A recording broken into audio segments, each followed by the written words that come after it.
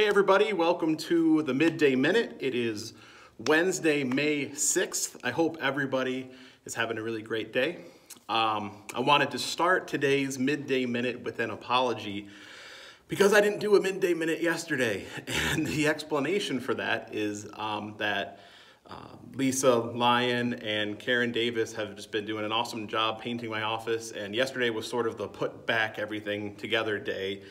And I got caught up in that and kind of forgot until it was way too late. So I'm sorry if you are one of the few diehard Midday Minute people and watch this every day. I appreciate you. I love you. Thank you for watching and keeping connected. Sorry for missing yesterday. I will try to not have that become a habit. We'll continue to do these every Monday through Friday for the foreseeable future until things are back to normal, and then we'll probably do some sort of version of this going forward, even when we are back to normal. So if you are the kind of person who just loves to see me regularly throughout your week, fear not. So anyway, sorry for missing yesterday. We're back on it today. I guess I will start with the praise for today. And the praise and thanksgiving for today was not shared. It's not one of my personal ones. It was one that Pastor Justin shared. And he and Tiffany are doing a lot of different projects on their house right now. And he is thankful for a lot of the people in the church who have stopped by their house to help out and offer their expertise. I know they've been doing some electrical work and some plumbing and a lot of different stuff. And so he wanted to give a personal thanks to Brendan Smith,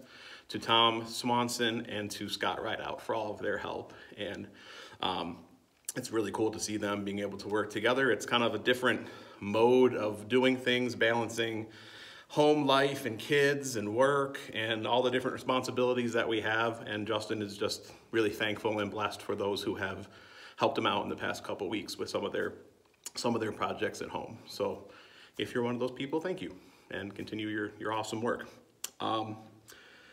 Scripture passage for the day is a powerful one, a really good one from Isaiah chapter 12. And it's Isaiah 12, verse 2. And it says this. It says, "Surely God is my salvation. I will trust and not be afraid. The Lord is my strength and my song. He has become my salvation." It's an awesome verse. It's an encouraging verse. It's a verse that's kind of like get you ready for battle kind of verse, right? And to me, it's the kind of verse that I need when the weeks wear on and uncertainty wears on and snow is in the forecast for the weekend and it's May. And it's just kind of cool to see like we don't put our hopes in anything other than the Lord. That Jesus Christ, the Lord of all, is our hope, is our salvation. We don't rely on people or governments or anything else to be that source of authority in our life, but it is God alone. And to just have that confidence and that reassurance that God is in control is something that I needed today, and hopefully you'll benefit from it too. So I'm trying to think off the cuff if there's anything else that I'm forgetting about. Mother's Day is this Sunday.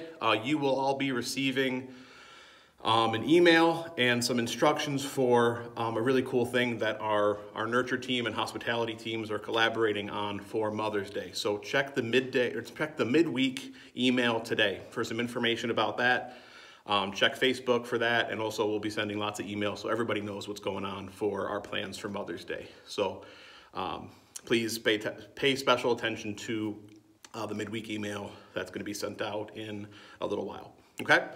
That's it for me for today. Again, stay strong. Love you all. And I promise I will be back tomorrow. I will. And I will not forget. Have a good day.